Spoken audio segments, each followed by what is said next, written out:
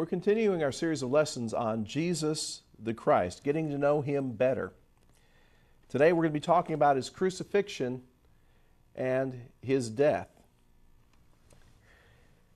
Jesus said in Matthew 20, verse 28, "The Son of Man did not come to be served, but to serve, and to give His life a ransom for many." You know, a key aspect of Jesus coming to this earth in the flesh was to be that perfect sacrifice, that perfect ransom for mankind. That was the whole point of the incarnation, the coming in flesh, being a man. Jesus did that, emptied Himself. We talked about last time, Philippians chapter 2, verses 5 and following. He was there as deity, living a spiritual being in heaven for eternity. We talked about Him being the creator of the world. And before the foundation of the earth, the plan for Him to come and redeem mankind was indeed in place. That was His plan. That was Him engaging in this process willingly. And so He came to this earth in the form of a man, not to be served, but to serve and to give His life as a ransom for us. As we stop and think about that, not to be served, but to serve. If we want to be like Jesus, that's a quality that we're going to have in our lives. Servants. And we look around and we see people who claim to be religious leaders. They should first be servants. Somebody who's going to be serving as one of God's men should be willing to serve others. Yet we have in our world today people who claim to be religious leaders who say, "I need a bigger airplane because I can't fly with those common people.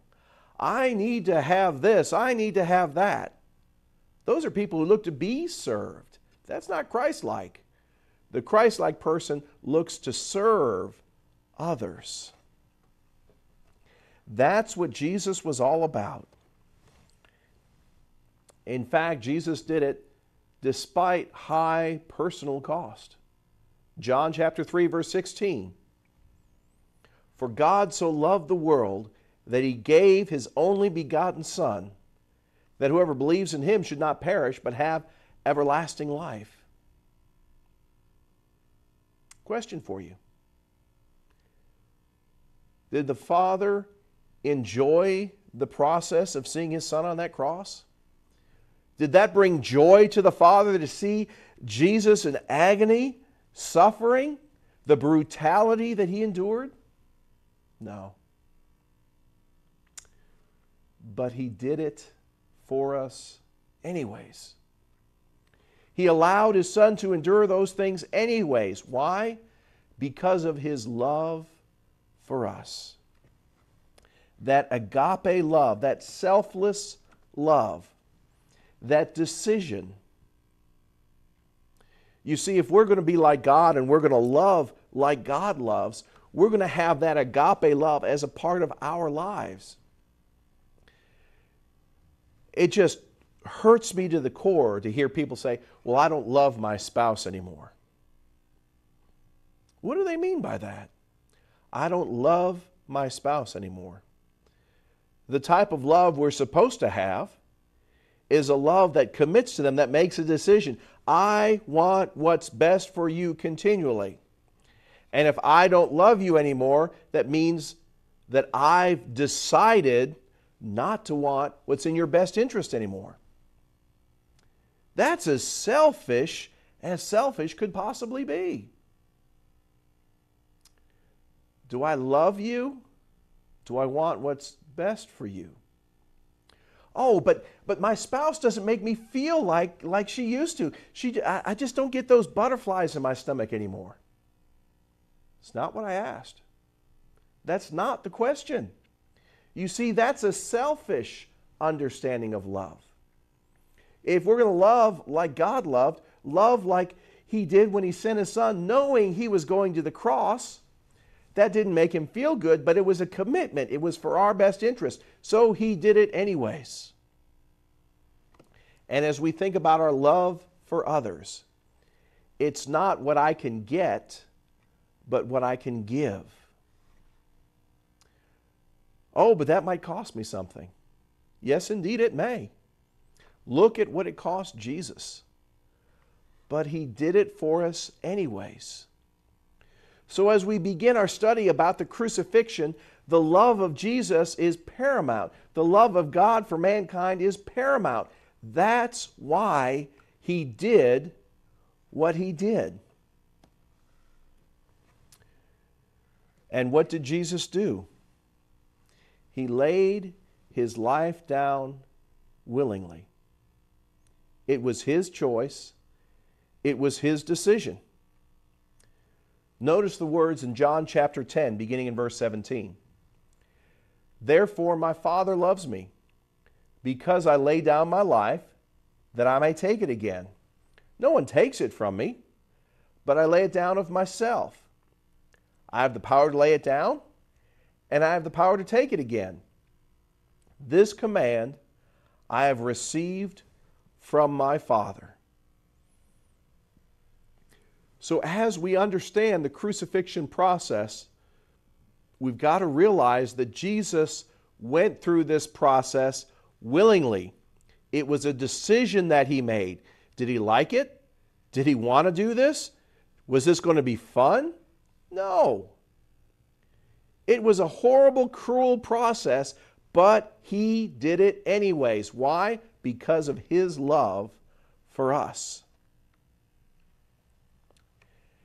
And his love in the crucifixion story begins in Gethsemane.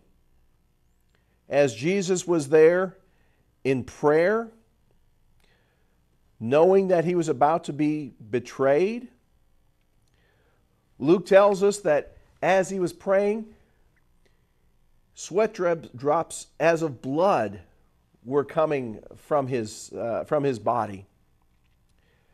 That's a process known as hematidrosis, where the capillaries near the sweat glands actually burst.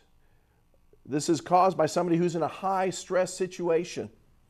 And the sweat begins to look like blood. You know, you mix blood with another liquid and it looks like there's a lot more blood than there really is. This is not a huge volume of blood, but it would be a disturbance there in the skin.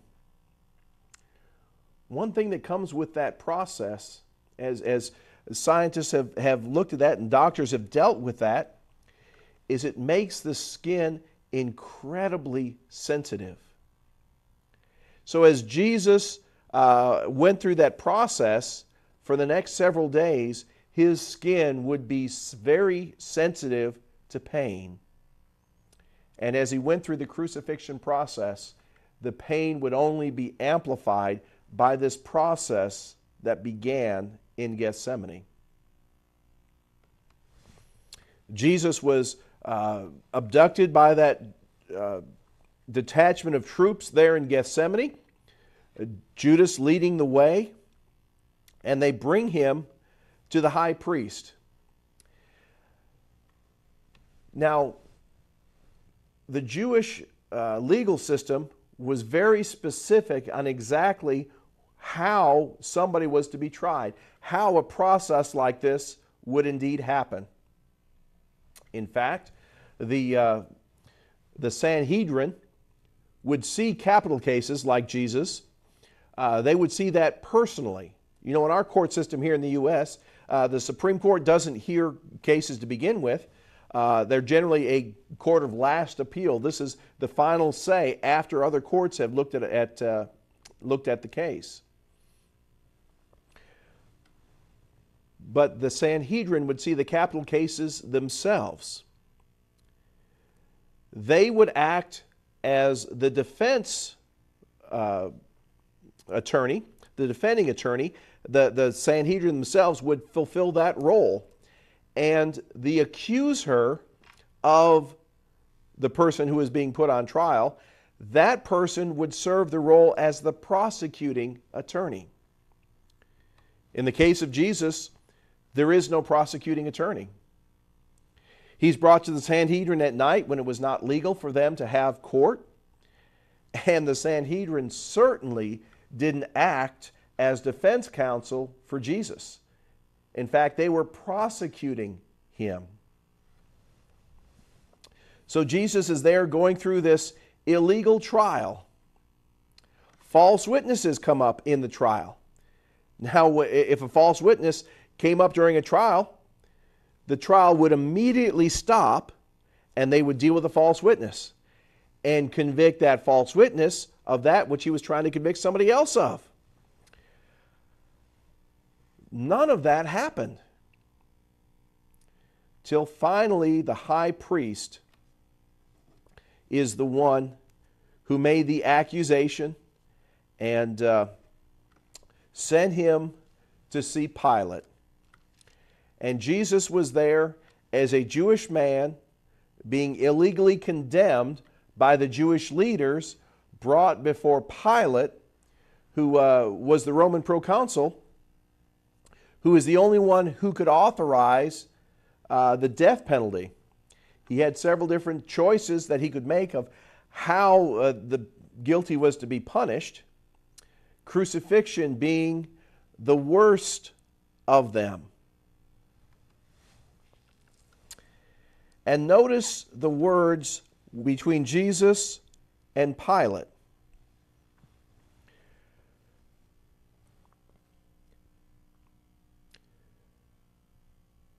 Begin in verse 28, John chapter 18. Then they led Jesus from Caiaphas to the praetorium, and it was early morning. But they themselves did not go into the praetorium, lest they should be defiled, but that they might eat the Passover. Pilate then went out to them and said, "What accusation do you bring against this man?" They answered and said to him, "If he were not an evildoer, we would have not delivered him up to you." They didn't answer the question. Then Pilate said to them, "You take him and judge him according to your law." Therefore the Jews said to him, "It is not lawful for us to put anyone to death." You see, the Romans had taken that ability away from the Jews. And here the Jewish leaders are trying to use that against Pilate. That the saying of Jesus might be fulfilled, which he spoke, signifying by what death he would die. That would be the cross. Then Pilate entered the praetorium again, called Jesus, said to him, "Are you the king of the Jews?" Jesus answered him, "Are you speaking for yourself about this, or did others tell you this concerning me?"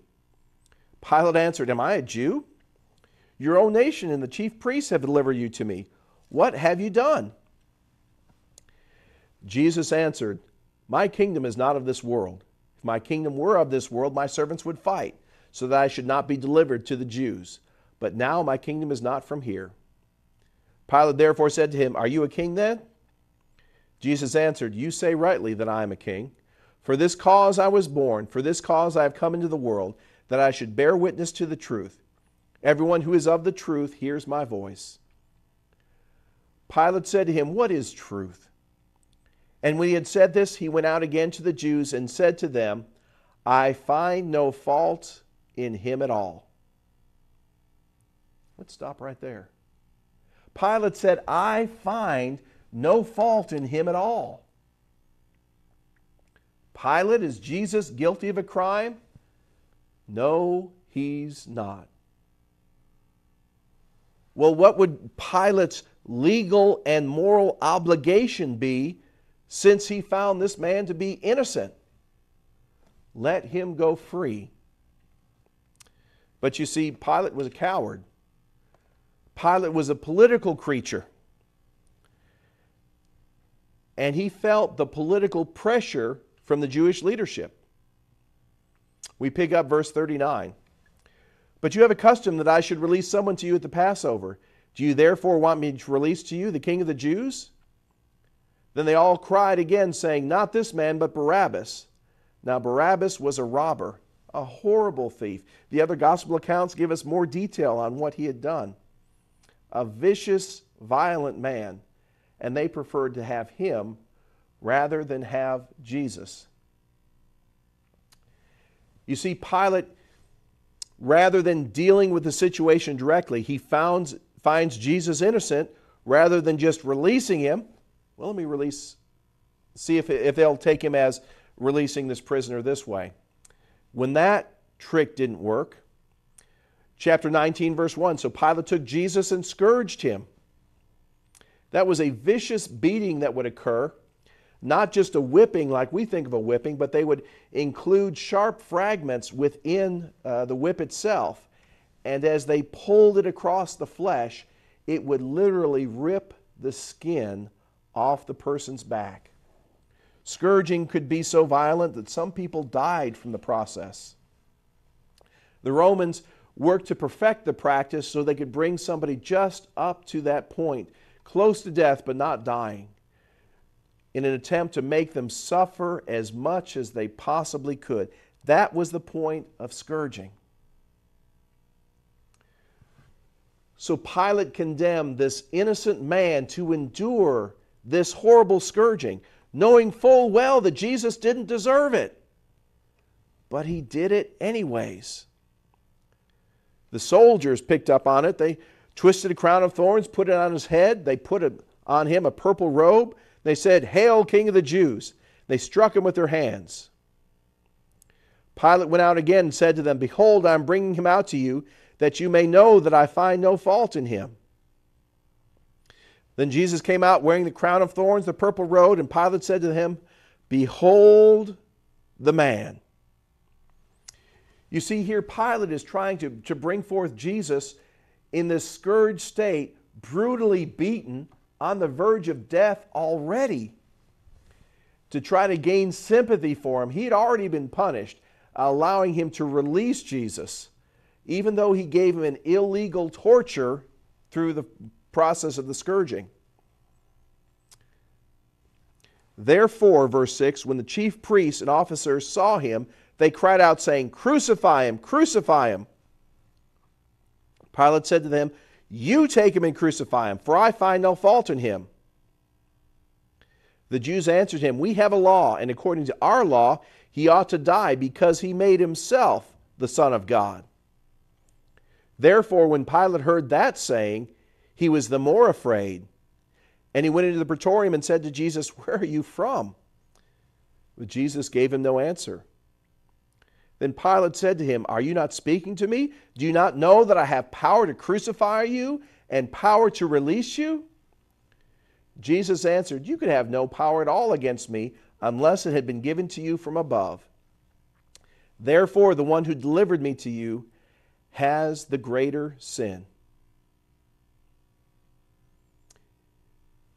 Notice in Jesus' response, he said, "You would have no power unless it was given to you from above." We read in Colossians chapter 1, beginning in verse 15, that Jesus is the one who created all power and all authority. So Pilate would have no power unless Jesus gave him the power. We see Jesus willingly giving himself up. Why did Jesus not answer Pilate when he said, "Where are you from?" Pilate's now troubled. He's thinking he's in trouble with spiritual beings. He's a superstitious man. He could be in trouble with spiritual beings, and not just the Jews. But Jesus doesn't defend himself because he is willingly laying down his life for us. At this point, Jesus could have said something about the trial process, the unjust trial process, not following the laws that the Jewish leaders were supposed to. He didn't. Didn't mention a word of that to Pilate. We pick up in verse 12. From then on, Pilate sought to release him, but the Jews cried out, saying, "If you let this man go, you are not Caesar's friend. Whoever makes himself a king speaks against Caesar." They're putting more political pressure on Pilate. If you allow Jesus to go, we're going to stir up trouble with Caesar about you. We're going to see if we can't get you in trouble with Caesar because of releasing Jesus. This is blackmail at its finest. These people trying so hard to put Jesus to death. And so Jesus was condemned to death by Pilate, the coward, the one who had found him not guilty. He sent Jesus on to his death. Jesus died. Where did he go? There's a misunderstanding by many that Jesus, when he died, went to hell. That's a mistranslation in several versions of the Greek word Hades. Hades, also sometimes translated grave. He went to the place of those who were dead. If you'd like to read more about this place, you can turn to the book of Luke, chapter 16, beginning in verse 19. The account that we have of the rich man and Lazarus, not a parable. It's an account of what happened to these two men, and explains the situation where souls go when they died. And after this indeed happened, Jesus was there in paradise with that the one who was crucified next to him. Told him, surely you will be today you'll be with me in paradise. That's a section of Hades, the realm of the dead, that's described for us there in Luke chapter 16. Why did Jesus allow himself to be crucified? It's arguably the most horrible, painful, despicable way that mankind has ever come up with to kill another human being. Jesus not only suffered the crucifixion, he suffered the scourging with his very delicate, sensitive skin as a result of his struggles there in Gethsemane. We add these together and we see Jesus endured the most horrible death we could ever imagine. Why? Why didn't he just die of old age? Jesus was hoping and trying to help us to understand how truly horrible, despicable, ugly sin is. The whole reason Jesus endured this was because of sin. Yet sometimes we don't take sin quite so seriously. It doesn't bother us like it should. Every time we sin, we need to go back to that cross. We need to think about what Jesus endured because of my sin. And that understanding should motivate me to change my life, to repent of my sins, to make a decision not to do that anymore. I'm going to quit that. Why? Because that's what made Jesus endure all of this. The cross should motivate us to avoid sin. Why do we need such an understanding? Well, to be honest with you, if there wasn't something that appeared to be pleasurable, sin wouldn't be a temptation. If we didn't find something appealing about it, why would we do it? We need to, in place of that which appears to us to be something that is appealing to us, we need to replace that with a cross. We need to replace that with the suffering that he endured. And when I see that suffering instead of my temporary pleasure, it helps me to avoid sin. It helps me to live the life that God would have me to live. So thankful that Jesus laid down his life willingly. The question is, will you lay down your life willingly for him? Before we close our program today, we'd like to take a moment and review this roadmap to heaven with you since the matter is so serious. There are many incorrect set of directions out there, and sadly so many people are following them. For example, some people have been given wrong turns. They believe things such as faith only, works only, or grace only. Or some attempt to change the order of the turns, being baptized before they even believe. Some people fail to realize what point they are on the map. don't even open their Bibles yet, and they think they're saved already. As a person travels in a car or takes a hike, has to follow the proper directions, so we must follow the proper directions to heaven. Let's take a look at the directions on our roadmap to heaven here. You have to look at these passages in your Bible for yourself. We'll just list the steps, the turns on the way. First is to believe or to have faith. And then number 2, to repent, to turn away from sin. Number 3 is to confess that Jesus is the Son of God. Number 4 is immersion, or to be baptized, which is a burial in water to have your sins washed away. And then you're added to the church by the Lord, not by a group of people, or not by giving some kind of testimonial experience or things like that. And then once you're added, you need to serve and worship the Lord faithfully all the days of your life. And the key word's faithfully. You don't waver. And that's very important. We need to keep in mind, too, that in Noah's day there was a big flood, and only people in the ark were saved from the flood. The same is true today. There is no salvation outside the Lord's church. Where are you on the roadmap to heaven? Thanks for watching our program. Please let us know if we can assist you with further information for your journey. In this world we have our troubles. Say